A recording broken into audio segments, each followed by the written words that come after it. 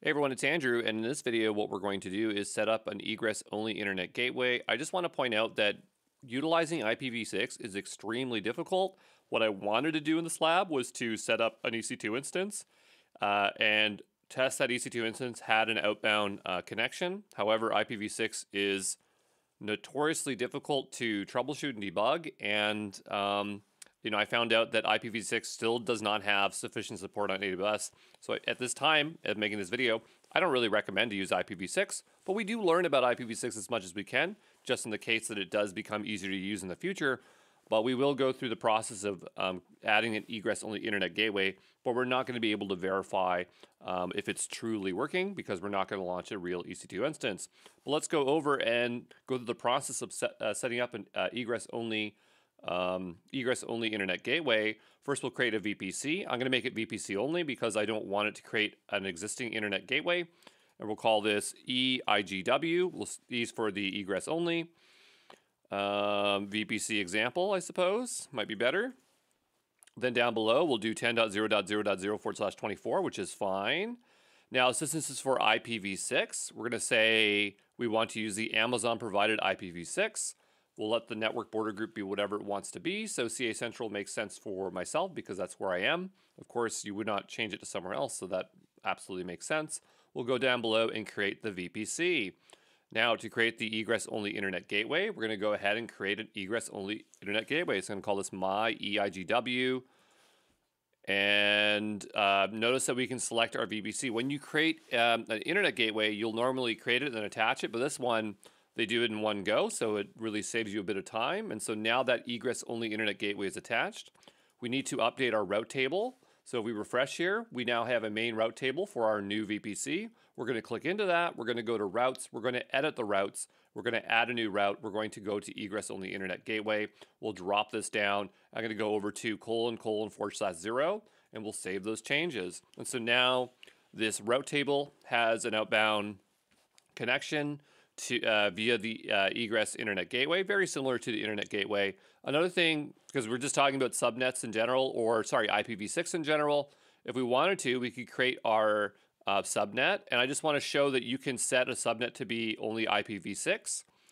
So we'll just go my subnet 01 here, and I actually found out that it does matter what region you're in, because some regions might not be able to support specific EC2 instance types. So if we were using a T2 micro, it actually won't operate in 1D. So here I have to choose 1A.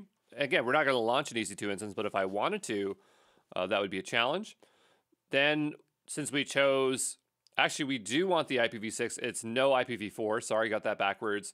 But if we go ahead here, we can select 56. 56 I don't think is the largest range, but it is very large. Notice here on the right-hand side when we're choosing our CIDR block range, it says 407223Q. I think the Q stands for quatillion. So understand there's way more than 4,000 here, but this one's matching the exact same size as the entire CIDR block. So you probably want to have more than one subnet. So if we click down, notice it's going to go to 295.1 quatillion. So you could really reduce this if you want to 64, which would give you 18.4 quintillion. But the idea is that you probably will want to bring this down and not have it matching so that you could have more than one subnet. But anyway, that would be our subnet there. We go ahead and create that. And another thing that we'd probably want to do in our subnet is we'd want to turn on DNS64, because that would make traffic specifically only for IPv6. So here we would go to edit subnet settings. I don't know why we didn't see that on the time of creation. So we'll go ahead and take a look here. And if we scroll on down, we can enable the DNS64 settings. So we'll save that. And so that would be the major thing that we would need. This should auto-assign IPv6. So, if we launched an instance, we would expect it to work. I guess we could go through and just see what it looks like to launch an instance. Actually, in a failed attempt, I was trying to create a CloudFormation template, and this was over here. And so if we go to IPv6, a very clear difference. I'll just open this up as a comparison so you at least can see the code, regardless if we'll launch an EC2 instance. But I'll split the screen here.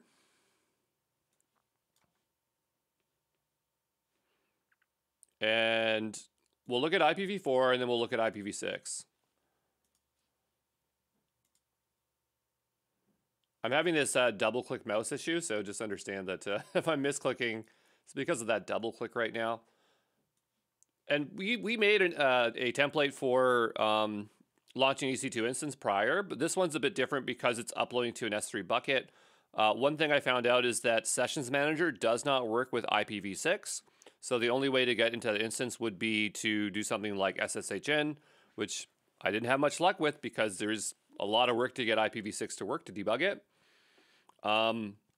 But in theory, what I was trying to do was I was saying, okay, let's go launch a server, and what it should do is create a file and put it in S3. And if it made it out to the internet, because S3 is a public endpoint, then this would have worked.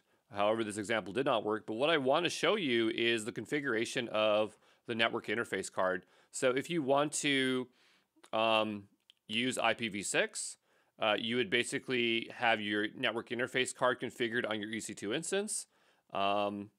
And from here, we would have our subnet, and our subnet would have to specify, well, we're just bringing it in, but that would obviously specify our IPv6 one. But under a security group, we would have to specify this CIDR IPv6. So for the standard, we have CIDR IP for IPv4. Then when they added IPv6, they had to call it IPv6. But it is pretty straightforward. We wouldn't associate a public IP address for IPv6 because all IPv6 addresses are public. But anyway, that's all I really wanted to show you, and we can go ahead and now tear this down because, again, it's just too hard to show IPv6 stuff. We'll go ahead and delete this VPC, and we'll say delete, and we'll delete. And we are all done, and we'll see you in the next one, okay? Ciao.